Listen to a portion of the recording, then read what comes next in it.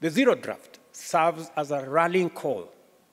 for global collective action for our planet through various interventions such as the reduction of plastic produced, elimination of problematic and short-lived plastics,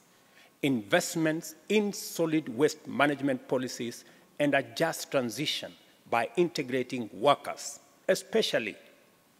in the informal settings, to ensure that no one is left behind in the shift from a linear to a circular model of plastic life cycle management.